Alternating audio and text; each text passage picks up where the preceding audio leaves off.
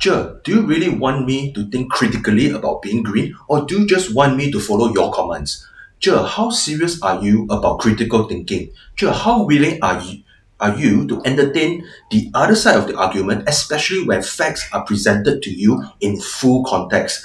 My name is Fearless Wing Chun, and I'm here to deliver 3 methods to challenge your teacher this coming school year 2023. And if you want to see more video like this, be sure to give a thumbs up. Sources are at the description below.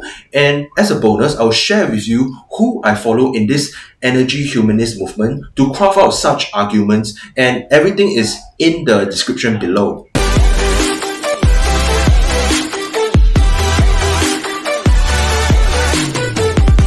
First of all, when your teacher confronts you with the claims like, we need to protect the environment in order to protect human lives. Without the environment, there will be no humans. Or even better, human lives are dependent on the environment. Therefore, we should protect the environment. Really? We have to ask, really?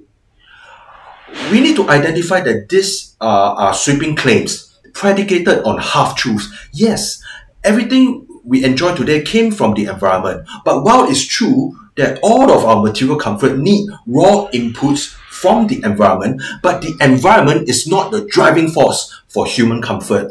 Rather, it's human ingenuity that is the driving force of material comfort. The caveman can have all the oil, all the natural gas in his cave, all the iron ore, all the silica, all the lithium, but he has none of the material comforts we have today. Yes, we added 100 ppm of carbon dioxide into the atmosphere over the last 200 years. But who would want to turn back time and go back to 200 years before? Life expectancy was 30 years. Child mortality rate was very high compared to today's standard. We did not have horsepower. We needed to use horses. We did not have stove. We needed to use wood. And that was how people died of pollution, indoor pollution, because particulate matter went into the lungs of people. And 200 years ago, we did not have medicine, advanced medicine. We did not have social media. No teacher should advocate for regressive civilization, grooming students to advocate for primitivism. Environmentalists want to reduce humanity down to primitivism in the name of protecting the environment. They do not really care about human progress, nor do they care about how much the environment has improved over the last 30, 50 or 100 years. Sure, if you really consider yourself an environmentalist, if you really have a good reason to tell us that humanity should live according to the standards of living 200 years ago, you should really tell us why.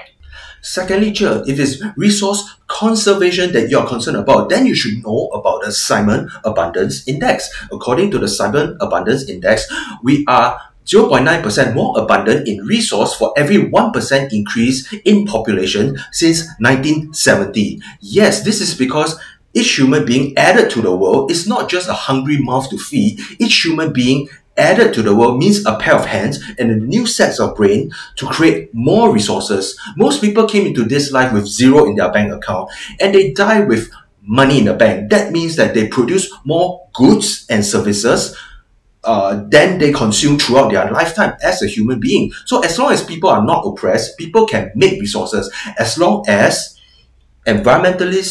the environmentalist movement do not succeed in stopping fossil fuels, then we are already on our way to superabundance. I highly recommend reading Julian Simon's Ultimate Resource 1 and 2 and check out the Simon Abundance Index. Details are in the description box below. Thirdly, do you want your students to be irresponsible? If you do, then you should convert each and every one of the students into an environmentalist. This is because the environmentalist movement is the most irresponsible social political movement in the modern day. Don't be fooled when they pretend that they are the ones taking the precautionary measure when they say better to be safe than sorry. It's a pathetic excuse for being imprecise, non-accurate, and wrong. The number one way to be responsible as an environmentalist is to own up to your past predictions as an environmentalist. When you raise the alarm in the past, you have to own up to it. And and environmentalists never ever do that. Instead, they act like they've never been so vindicated when their past predictions are completely wrong. Since the beginning of the movement, they came up with numerous catastrophic predictions ever since the very first Earth Day. So let me give you some examples. It's already too late to avoid mass starvation, said the first Earth Day organizer, Dennis Hayes, on 22nd April 1970. Or let me give you another one. Civilization will end within 15 or 30 years unless immediate action is taken against problems facing mankind, said George Well, a Harvard biologist in 1970. Does that sound familiar to you? Unless immediate action is taken against problems facing mankind. Immediate action. Let me give you the best one. We must realize that unless we are extremely lucky, everybody will disappear in a cloud of blue steam in 20 years, said Paul Ehrlich, the father of modern environmentalist movement in 1969. He's still alive today, he's still non-repentant about being 180 degrees wrong and still leading the environmentalist movement today. There are 100 more completely wrong predictions by the environmentalist movement in the link below. So Cher, if you live through the 70s, if you live through the 80s, if you live through the 90s, if you live through the 2000s, if you live through the 2010s, and when climate catastrophe did not realize, then it's very irresponsible to dig in your heels and double down in echoing the same kind of climate predictions again. So, Cher, if you're an environmentalist, let me suggest to you how to be responsible. The responsible thing to do when you're 180 degrees wrong about prediction is to own up. Explain to the world why you're wrong. Tell the world what steps you have taken to correct the models before coming up with new predictions.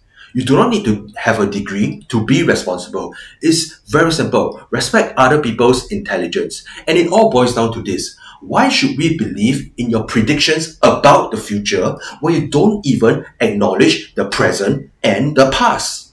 Lastly, Cher, do you want your students to become climate protesters? Climate protesters glue themselves to paintings and expect security guards to bring them food and potty. They block traffic, they destroy museums, they destroy monuments just to send a message. Are you saying you're fundamentally in the same camp with them? We study hard so that we can get a job.